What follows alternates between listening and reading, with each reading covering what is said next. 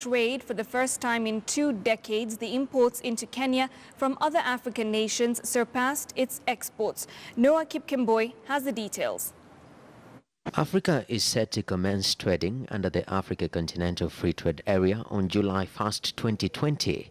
It will be the largest trading bloc in the world, uniting 1.3 billion people and creating a $3.4 trillion economic bloc.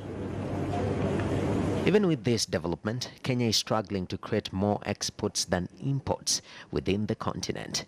In the 6 months to June 2019, Kenya imported 107.71 billion shillings worth of goods compared to exports worth 107.55 billion shillings. The deficit stands at 156 million shillings. Uganda, which is Kenya's biggest single market, has been striving to import less, its orders from Nairobi dropping to 30.77 billion shillings. From the Kenyan side, though, imports from Uganda almost doubled to 13.95 billion shillings in 5 years.